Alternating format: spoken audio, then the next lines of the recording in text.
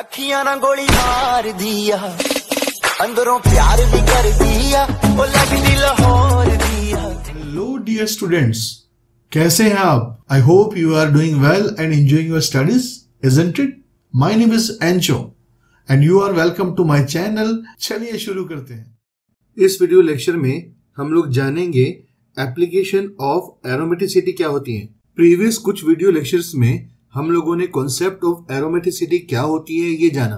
साथ में हमने ये जाना कि कंपाउंड को बेसिकली तीन पार्ट में बांट सकते हैं: aromatic compound, non aromatic compound, anti aromatic compound.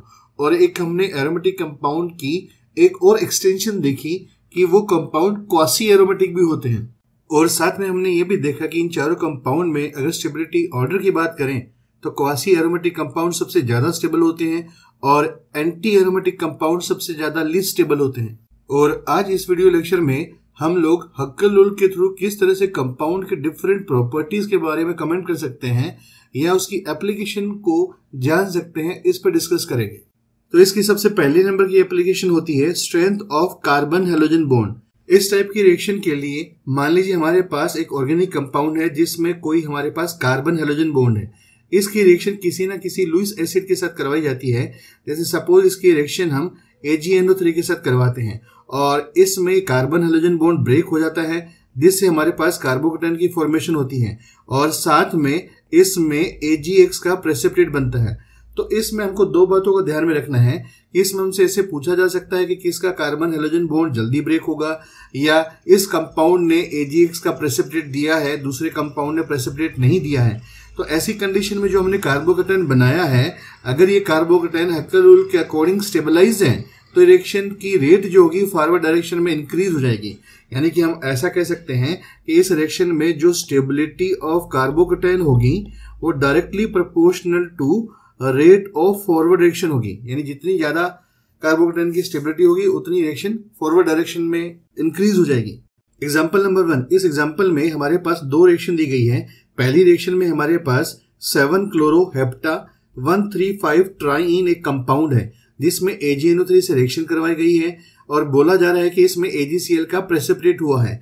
जबकि दूसरी रिएक्शन जिसमें हमारे पास 5 क्लोरोसाइक्लोपेंटा 13 डाइइन है, इसमें जब AgNO3 की रिएक्शन करवाई जा रही है तो इसमें ऐसा लिखा हुआ है कि इसमें AgCl का प्रेसिपिटेट नहीं बन रहा। यानी इस पूरी क्वेश्चन की लैंग्वेज को हम लोगों ने इक्वेशन से समझा है। अभी हमको फाइंड आउट करना है कि इस रिएक्शन में एक carbon chlorine bond easily break हो रहा है, जबकि इस रिएक्शन में ये carbon chlorine bond easily break हो ही नहीं रहा है। तो ऐसा क्या हुआ है, इसको देखने के लिए अपने ये सोचो कि जो AgCl का प्रेसिपिटेट बना है उसमें Cl किस फॉर्म में आया होगा? नेगेटिव फॉर्म में, क्योंकि Ag क्या रहता है? पॉजिटिव रहता है।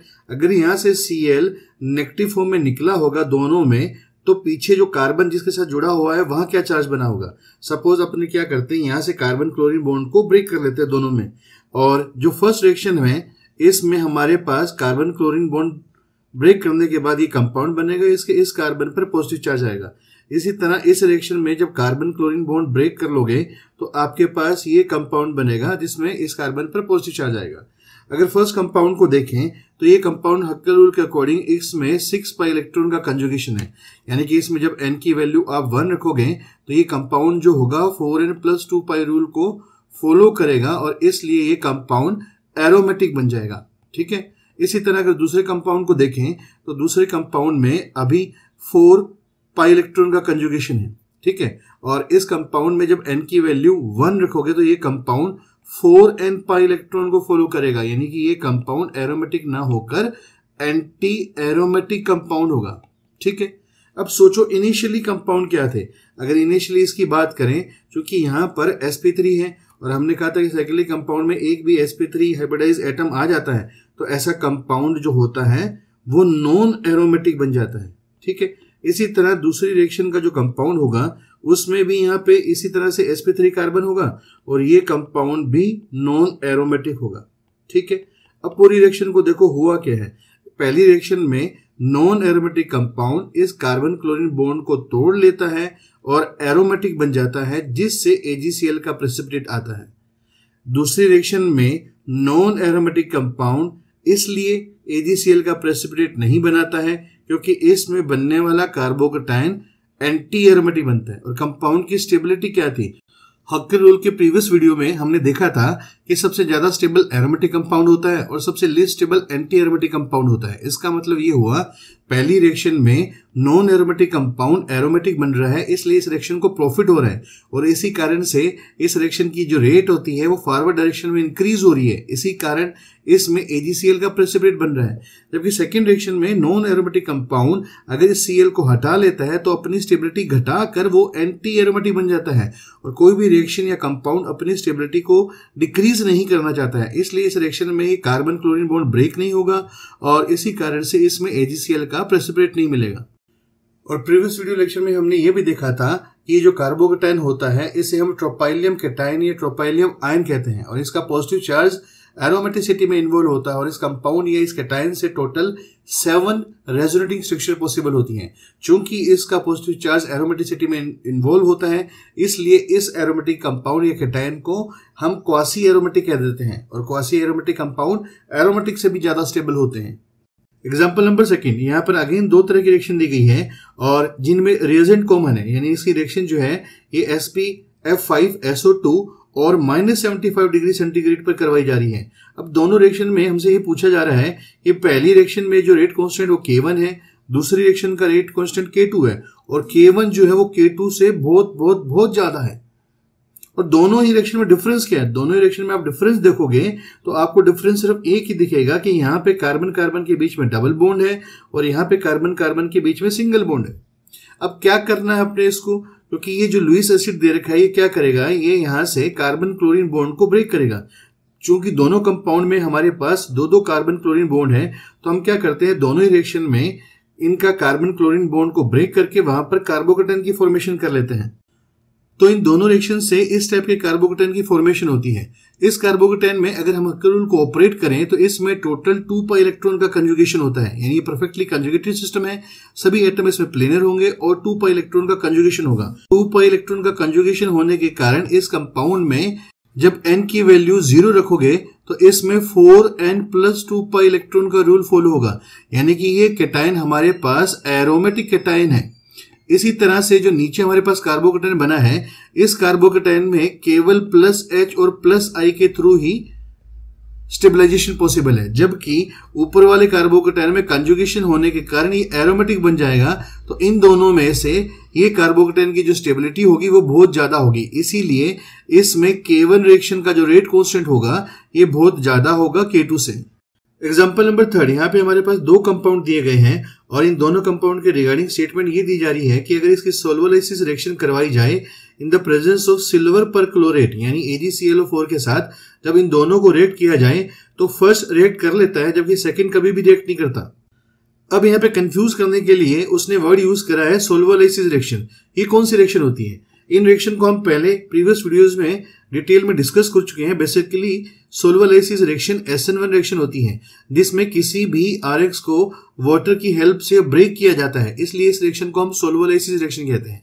इसमें बेसिकली है क्या कि जो कार्बन आयोडीन बॉन्ड है ये ब्रेक होता है और ब्रेक होने के बाद इसमें कार्बोकेटायन की फॉर्मेशन होती है और इसी तरह हम क्या करते हैं, दोनों रिएक्शन में इस कार्बन आयोडीन बॉन्ड को ब्रेक करके हम कार्बोकेटायन की फॉर्मेशन कर लेते हैं। और जो हमारे पास स्टार्टर था, क्योंकि उसमें कम से कम एक sp3 कार्बन जरूर प्रेजेंट था, इसी कारण से दोनों रिएक्शन का जो स्टार्टर था उसमें sp3 कार्बन की प्रेजेंस के कारण ये हमारे पास नॉन एरोमेटिक स्टार्टर थे, यानी दोनों ही हमारे पास नॉन एरोमेटिक स्टार्टर थे।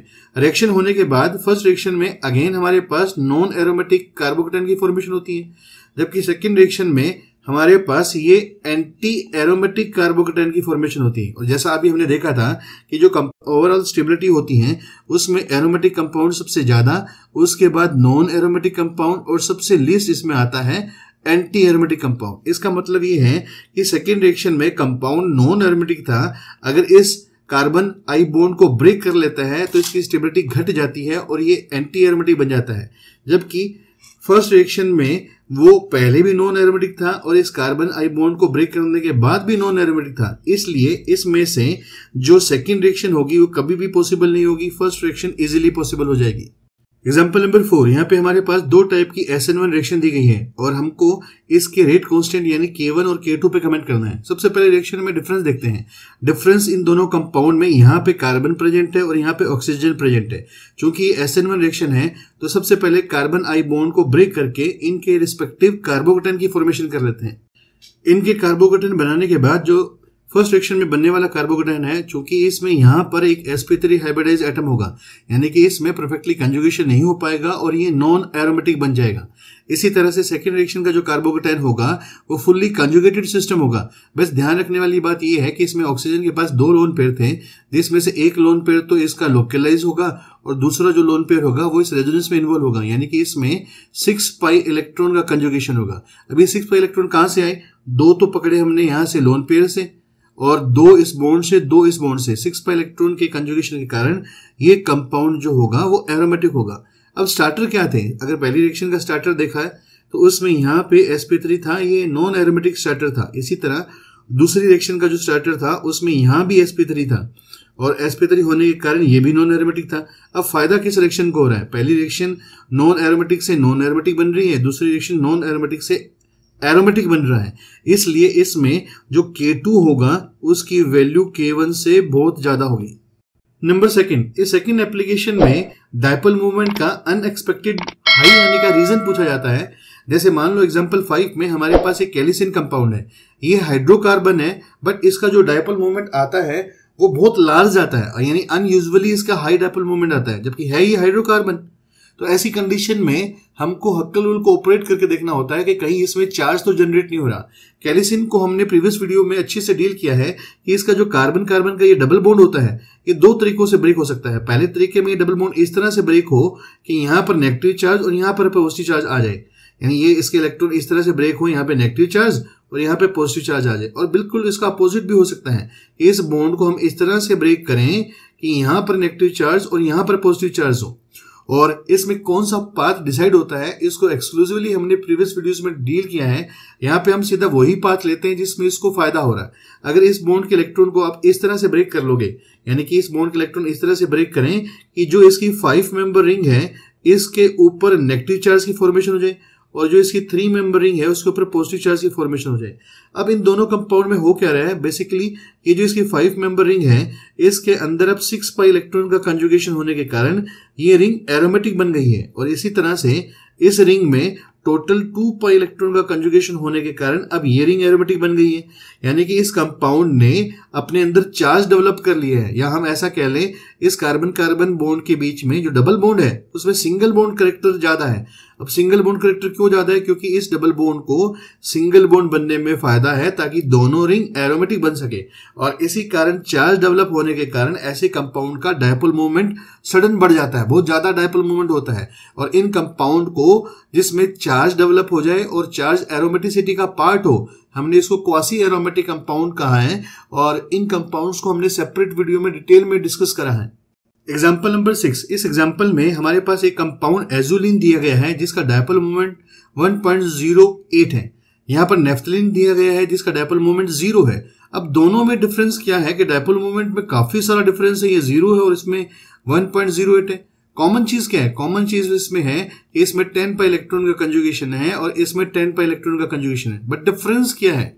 डिफरेंस वैसे तो हमको कुछ नहीं दिखता है, बट अगर हमको हक्कल रूल की थोड़ी सी भी नॉलेज है और ये आइडिया है कहीं भी 5 मेंबर रिंग है और कहीं भी 7 मेंबर रिंग है और कंजुगेशन है तो 7 के ऊपर पॉजिटिव रखना है और 5 के ऊपर नेगेटिव रखना है, तो इसमें बेसिकली होगा क्या? जो एजुलिन है वो अपने इस बॉन्ड को इस तरह से मूव करेगा कि यहां पर ले जाए और बाद में ये 5 मेंबर रिंग जो होगी अपने इस बॉन्ड को मूव करके यहां पर ले जाए। तो ऐसा होने से एक कंपाउंड बनेगा। इस कंपाउंड में होगा क्या? जो इसकी 7 मेंबर रिंग है उस 7 मेंबर रिंग में यहां नया बॉन्ड आ जाएगा और जो 5 मेंबर रिंग है उस 5 मेंबर रिंग में यहां नेगेटिव चार्ज जनरेट होगा और 7 में यहां पर पॉजिटिव चार्ज जनरेट हो जाएगा। अब इसमें होगा क्या? ऐसा होने से अब ये कंपाउंड जो है एरोमेटिक बन जाएगा। अब एरोमेटिक कैसे बनेगा?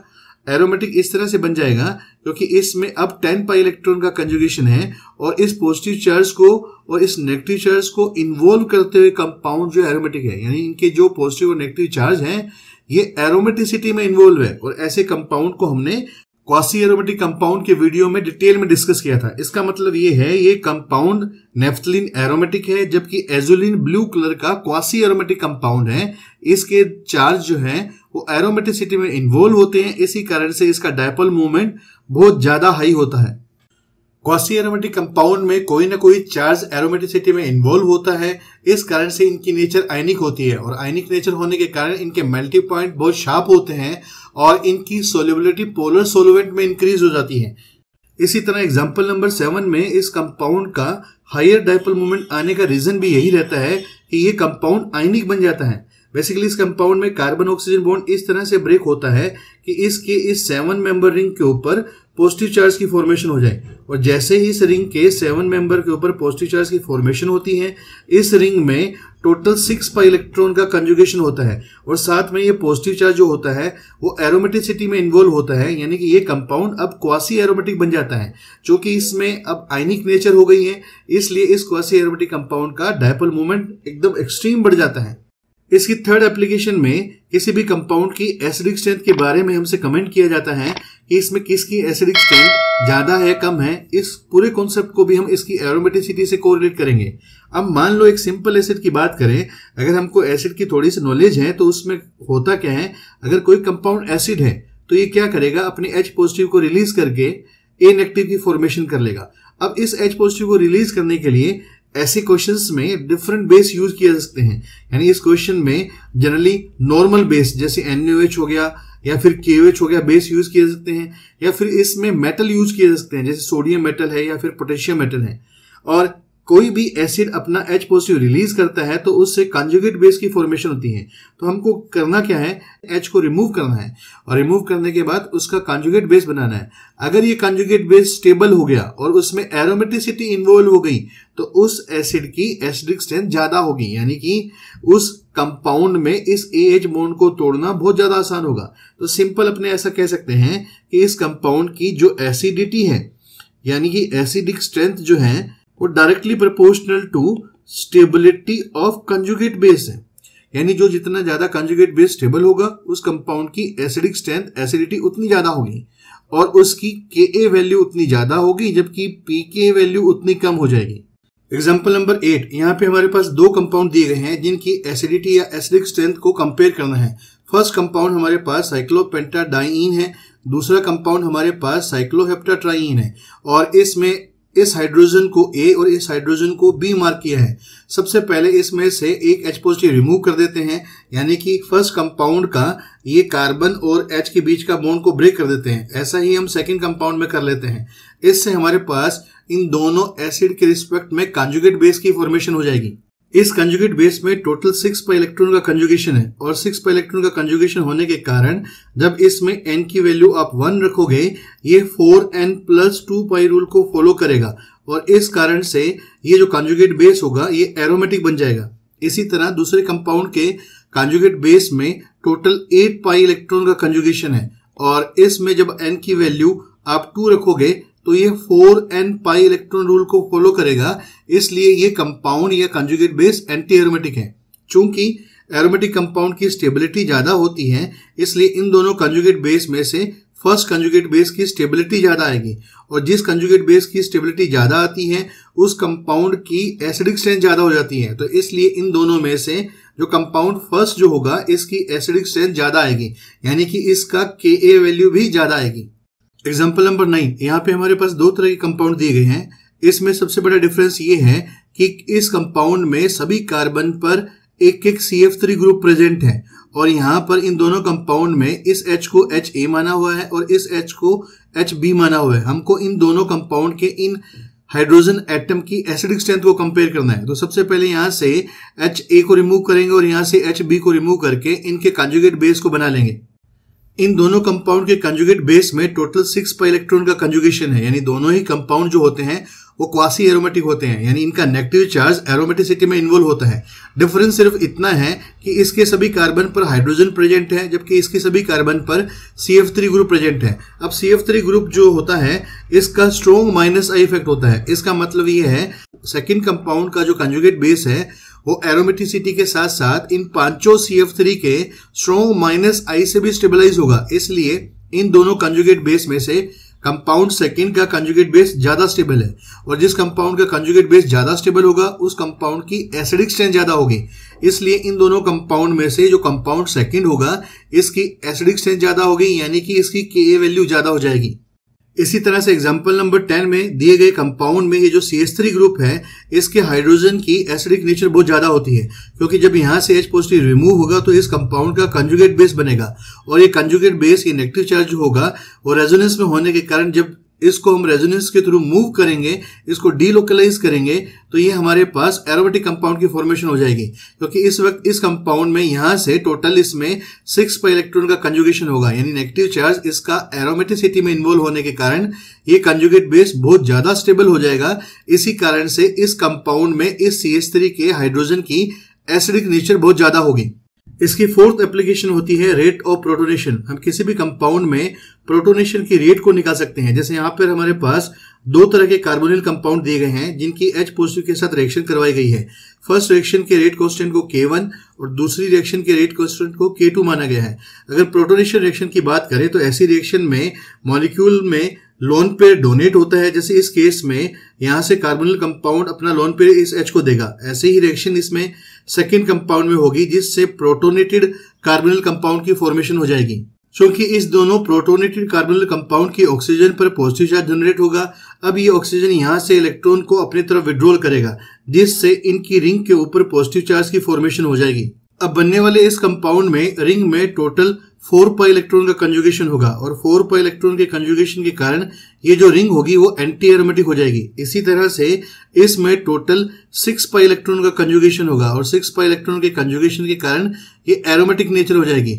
चूंकि एरोमेटिक कंपाउंड की स्टेबिलिटी ज्यादा होती है, इसीलिए इसकी जो रिएक्शन सेकेंड होगी उसमें प्रोटोनेशन की रेट बढ़ जाएगी।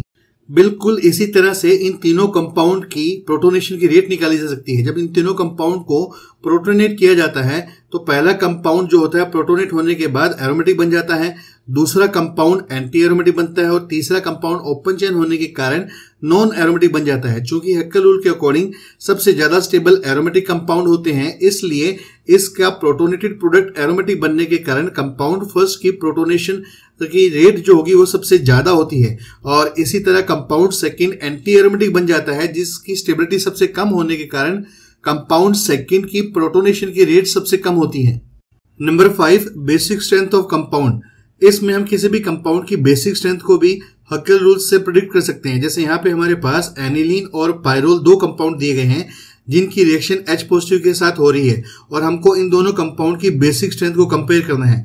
अगर हम एनिलीन में हक्केल रूल के अकॉर्डिंग बात करें तो इसमें टोटल 6 pi इलेक्ट्रॉन का कंजुगेशन होता है, और ये कंजुगेशन जो होता है इसकी रिंग के पाई बॉन्ड के कारण होता है, और इसमें 6 pi इलेक्ट्रॉन के कंजुगेशन के कारण ही एनिलीन हक्केल रूल से एरोमेटिक कंपाउंड होती है। और सबसे खास बात यह होती है कि इसका जो लोन पेयर होता है वो एरोमेटिसिटी में इन्वॉल्व नहीं होता है, यानी कि इसको बगैर काउंट करे हुए इसमें 6 pi इलेक्ट्रॉन के कंजुगेशन से एनिलीन एरोमेटिक होती है।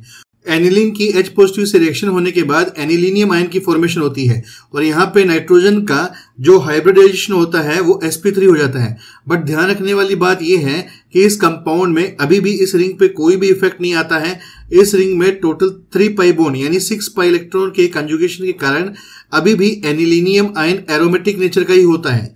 इसी तरह से अगर पायरोल की बात करें तो पायरोल की रिंग में इन दोनों इलेक्ट्रॉन को काउंट करने के बाद टोटल 6 pi इलेक्ट्रॉन का कंजुगेशन होता है, यानी कि पायरोल में ये जो लोन पेयर होता है ये एरोमेटिसिटी में काउंट होता है, एरोमेटिसिटी में इन्वॉल्व होता है। जब इसकी रिएक्शन H पॉजिटिव के साथ होती है तो यहाँ पर नाइट्रोजन के इलेक्ट्रॉन डोनेशन के कारण पॉजिटिव चार्ज की फॉर्मेशन हो जाती है, और इस रिंग में इस नाइट्रोजन एटम का हाइब्रिडाइजेशन sp3 हो जाता है। और हमने प्रीवियस वीडियोस में देखा था अगर किसी रिंग में एक भी sp3 हाइब्रिडाइज एटम आ जाता है तो वो रिंग नॉन एरोमेटिक बन जाती है। इसका मतलब ये हुआ कि पायरोल पहले एरोमेटिक था और उसने H पॉजिटिव को इलेक्ट्रॉन देने के बाद नॉन एरोमेटिक बन गया, जबकि एनिलीन पहले भी एरोमेटिक थी और H पॉजिटिव को इलेक्ट्रॉन देने के बाद भी एरोमेटिक है। इसीलिए इन दोनों में से पहली रिएक्शन बहुत फास्ट होगी, या हम ऐसा कह लें एनिलीन की जो बेसिक स्ट्रेंथ होती है वो पायरोल से ज्यादा होती है।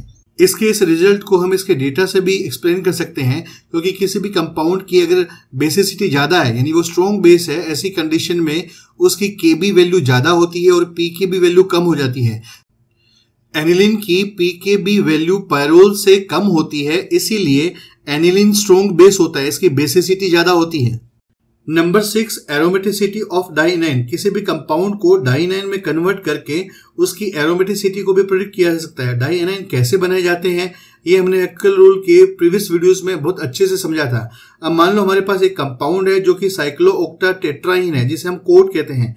चूंकि इसकी स्ट्रक्चर नॉन प्लेनर होती है और ये टब शेप का होता है, यानी इसमें 8 पाई इलेक्ट्रॉन का कंजुगेशन होना चाहिए था, बट नॉन प्लेनर नेचर होने के कारण इसके पी ऑर्बिटल एक दूसरे के परपेंडिकुलर हो जाते हैं, इसलिए साइक्लोओक्टाटेट्राईन नॉन एरोमेटिक कंपाउंड होता है।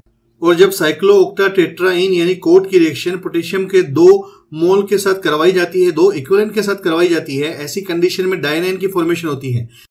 डाइएनाइन बनने के बाद इसकी नेचर प्लेनर हो जाती है और इसमें अब टोटल 10 पाई इलेक्ट्रॉन का कंजुगेशन होता है, जिससे इसकी नेचर एरोमेटिक हो जाती है। इसकी 8वीं एप्लीकेशन में हम किसी भी अल्कोहल की एसिडिक मीडियम में होने वाली रिएक्शन के थ्रू रेट को निकाल सकते हैं। जैसे मान लीजिए हमारे पास कोई अल्कोहल है, अल्कोहल का मतलब ये होता है कि इसका OH ग्रुप ऐसे कार्बन पर अटैच है जो sp3 है। अगर अल्कोहल की रिएक्शन एसिडिक मीडियम में करवाई जाए, इसके लिए HCl, HBr, H2SO4 कोई भी एसिडिक मीडियम यूज किया जा सकता है। तो सबसे पहले ये अल्कोहल इस H पॉजिटिव को अपने इलेक्ट्रॉन को डोनेट करता है, जिससे इस अल्कोहल का प्रोटोनेशन हो जाता है और प्रोटोनेटेड अल्कोहल की फॉर्मेशन होती है। रिएक्शन के अगले स्टेप में कार्बन ऑक्सीजन बॉन्ड ब्रेक होता है, जिससे water as a side product की फॉर्मेशन हो जाती है और नए कार्बोकेटाइन की फॉर्मेशन हो जाती है। अगर ये कार्बोकेटाइन का पॉजिटिव चार्ज एरोमेटिसिटी में इन्वॉल्व है तो इस रिएक्शन की रेट एकदम से एक्सेलरेट हो जाती है। जैसे एग्जांपल नंबर 15 में हमारे पास टोटल 3 टाइप के अल्कोहल दिए गए हैं। जब इनकी रिएक्शन HCl के साथ करवाई जाती है तो तीनों में ही प्रोटोनेशन होने के बाद OH रिमूव हो जाता है और कार्बोकेटाइन की फॉर्मेशन होती है। अगर फर्स्ट कंपाउंड के कार्बोकेटाइन को देखें तो इसमें 2 पाई इलेक्ट्रॉन का कंजुगेशन होता है और 2 पाई इलेक्ट्रॉन के कंजुगेशन होने के कारण ये एरोमेटिक केटाइन बन जाता है। इसी तरह सेकंड कंपाउंड में टोटल 4 पाई इलेक्ट्रॉन का कंजुगेशन होता है, इसलिए ये कंपाउंड एंटी एरोमेटिक बन जाता है। और तीसरे केटाइन में रिंग में एक sp3 हाइब्रिडाइज कार्बन होने के कारण अब ये नॉन एरोमेटिक बन जाता है। अगर इनके केटाइन की स्टेबिलिटी की बात करें तो सबसे ज्यादा स्टेबल एरोमेटिक केटाइन होगा, फिर नॉन एरोमेटिक होगा और सबसे लीस्ट एंटी एरोमेटिक होगा। इसी कारण से इन तीनों कंपाउंड में अगर हम एसिडिक मीडियम में अल्कोहल की रेट की बात करें तो इसमें सबसे पहले कंपाउंड फर्स्ट आएगा क्योंकि इसका केटाइन एरोमेटिक बनता है। उसके बाद कंपाउंड थर्ड आएगा जिसका केटाइन नॉन एरोमेटिक बनता है और सबसे लीस्ट इसमें रिएक्टिव सेकंड नंबर का अल्कोहल होगा क्योंकि उसका केटाइन एंटी एरोमेटिक बनता है। यहाँ पे हमारे पास टोटल 3 तरह के अल्कोहल दिए गए हैं। अगर इन अल्कोहल का एसिडिक मीडियम में आयनाइजेशन की बात करें तो एसिडिक मीडियम में इनमें OH रिमूव होगा और तीनों से इनके कॉरस्पॉन्डिंग कार्बोकेटाइन की फॉर्मेशन होगी। इन तीनों कार्बोकेटाइन में कॉमन चीज ये है कि हर के पास 2-2 बेंजीन रिंग प्रेजेंट है, इसलिए जो बीच वाली रिंग है हम उसको कंसिडर करेंगे। जैसे इस फर्स्ट कंपाउंड का जो कार्बोकेटाइन बनेगा उसमें इस रिंग में टोटल 4 पाई इलेक्ट्रॉन का कंजुगेशन होगा और 4 पाई इलेक्ट्रॉन के कंजुगेशन के कारण ये रिंग एंटी एरोमेटिक बन जाएगी। इसी तरह कंपाउंड सेकंड का जो कार्बोकेटाइन होगा उसमें यहाँ एक डबल बॉन्ड है, यहाँ ऑक्सीजन है और यहाँ कार्बोकेटाइन है। अब इस रिंग में टोटल 6 पाई इलेक्ट्रॉन के कंजुगेशन के कारण ये रिंग एरोमेटिक बन जाएगी। इसी तरह से अगर तीसरे अल्कोहल का कार्बोकेटाइन को देखें तो यहाँ पर 2 sp3 कार्बन इन्वॉल्व है, यानी इस रिंग में sp3 कार्बन आने के कारण अब ये जो कार्बोकेटाइन होगा ये नॉन एरोमेटिक होगा। अगर स्टेबिलिटी की बात करें सबसे ज्यादा स्टेबल इसमें एरोमेटिक केटाइन होगा, उसके बाद इसमें नॉन एरोमेटिक केटाइन होगा और सबसे लीस्ट इसमें एंटी एरोमेटिक होगा। इसी तरह इन अल्कोहल का अब बनने वाले कार्बोकेटाइन की स्टेबिलिटी पर अगर इन अल्कोहल का एसिडिक मीडियम में आयनाइजेशन की बात करें तो इसमें जो रेट ऑफ आयनाइजेशन आएगी सबसे ज्यादा सेकंड अल्कोहल की आएगी और फिर इसमें थर्ड नंबर अल्कोहल की आएगी और सबसे कम 1 नंबर अल्कोहल की होगी। नंबर 9, इसकी सबसे इंपॉर्टेंट एप्लीकेशन होती है कार्बन डबल बॉन्ड कार्बन में सिंगल बॉन्ड करेक्टर को फाइंड आउट करना या फिर रोटेशनल एनर्जी बैरियर को फाइंड आउट करना। यहाँ पे हमारे पास 2 टाइप के कन्वर्जन शो हो रहे हैं। पहले वाले कंपाउंड में दोनों सिमिलर एटम सेम साइड में है और इसके कन्वर्जन में दोनों सेम एटम डायगोनल आ रहे हैं, यानी ये कन्वर्जन तभी पॉसिबल है कि जब इसमें डबल बॉन्ड इस तरह से रोटेट हो रहा होगा। इसी तरह कंपाउंड सेकंड में भी बिल्कुल इसी तरह से इन दोनों का कन्वर्जन आपस में तभी पॉसिबल है जब डबल बॉन्ड इस तरह से रोटेट हो रहा होगा। बट ज्योमेट्रिकल आइसोमर में हमने देखा है कि डबल बॉन्ड जो होता है वो इस तरह से रोटेट नहीं हो सकता। इसी कारण से ज्योमेट्रिकल आइसोमर की फॉर्मेशन होती है। यानी अगर फर्स्ट कंपाउंड को देखें तो जीआई के अकॉर्डिंग ये हमारे पास सिस होगा और ये कंपाउंड हमारे पास ट्रांस होगा, जो दोनों अलग अलग आइसोमर होंगे। यानी कि जीआई के अकॉर्डिंग इस तरह का कन्वर्जन पॉसिबल नहीं है। बट अगर सेकंड कन्वर्जन को देखें तो इसमें हम क्या स्टेटमेंट दे रहे हैं कि इसमें ये कन्वर्जन पॉसिबल है, जबकि इसमें भी यहां पर डबल बॉन्ड है। तो ऐसा क्या हुआ, ये डबल बॉन्ड इजीली रोटेट हो रहा है जबकि ये डबल बॉन्ड इजीली रोटेट नहीं हो रहा। इसका मेन रीजन है एरोमेटिसिटी। सेकेंड कंपाउंड में जो कार्बन डबल बॉन्ड कार्बन होता है, इसमें सिंगल बॉन्ड कैरेक्टर डोमिनेट होते हैं, क्योंकि ये बॉन्ड दो तरीके से टूट सकता है। अगर इस बॉन्ड को इस तरह से ब्रेक करें तो यहाँ नेगेटिव चार्ज और यहाँ पॉजिटिव चार्ज की फॉर्मेशन होगी। अगर इसको इस तरह से ब्रेक करें तो यहाँ नेगेटिव और यहाँ पॉजिटिव की फॉर्मेशन होगी। तो ये बॉन्ड इस तरह से ब्रेक होता है कि दोनों रिंग को प्रॉफिट हो। जैसे मान लीजिए इस बॉन्ड को हम इस तरह से ब्रेक करते हैं कि इस कार्बन के ऊपर पॉजिटिव चार्ज और इस कार्बन के ऊपर नेगेटिव चार्ज जनरेट हो, जिससे कुछ कंपाउंड इस तरह से दिखाई देगा। इससे होगा क्या, इसकी दो जो रिंग होगी उसके इस कार्बन पर पॉजिटिव चार्ज आ गया है और इस रिंग के इस कार्बन पर नेगेटिव चार्ज आ गया है। अगर इस रिंग को कंसिडर करें तो इस रिंग में टोटल 2 पाई इलेक्ट्रॉन का कंजुगेशन होता है और 2 पाई इलेक्ट्रॉन के कंजुगेशन के कारण ये रिंग एरोमेटिक बन जाती है। और इसी तरह से अगर दूसरी रिंग को देखें तो इसमें टोटल 6 पाई इलेक्ट्रॉन का कंजुगेशन होता है और 6 पाई इलेक्ट्रॉन के कंजुगेशन के कारण ये रिंग भी एरोमेटिक बन जाती है। यानी कि अगर ये डबल बॉन्ड सिंगल बॉन्ड के कैरेक्टर रख लेता है तो दोनों रिंग एरोमेटिक बन जाती है। इसलिए इस बॉन्ड में सिंगल बॉन्ड कैरेक्टर ज्यादा होते हैं।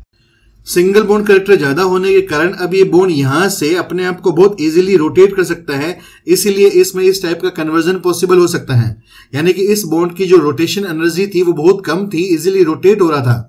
अब मान लो हमारे पास इन दो कंपाउंड में हमको कार्बन डबल बॉन्ड कार्बन में रोटेशन एनर्जी बैरियर को कंपेयर करना है या रोटेशन एनर्जी को कंपेयर करना है। तो सबसे पहले इस डबल बॉन्ड को इस तरह से ब्रेक किया जाएगा कि अगर दोनों रिंग एरोमेटिक बन सकती है तो उनको एरोमेटिक बना लिया जाए। जैसे फर्स्ट कंपाउंड में इस डबल बॉन्ड को हम इस तरह से ब्रेक करेंगे, 3 मेंबर के ऊपर पॉजिटिव चार्ज और 5 मेंबर रिंग के ऊपर नेगेटिव चार्ज की फॉर्मेशन हो जाए। और इसी तरह सेकंड कंपाउंड में इसके डबल बॉन्ड को इस तरह से ब्रेक करेंगे कि 5 मेंबर रिंग के ऊपर नेगेटिव चार्ज और 7 मेंबर रिंग के ऊपर पॉजिटिव चार्ज की फॉर्मेशन हो जाए। ऐसा करने पर ये दोनों कंपाउंड हमको कुछ इस तरह से दिखाई देंगे। इस कंपाउंड में अगर इस रिंग को देखें तो इसमें 2 पाई इलेक्ट्रॉन का कंजुगेशन है और 2 पाई इलेक्ट्रॉन के कंजुगेशन से ये रिंग एरोमेटिक बन चुकी है।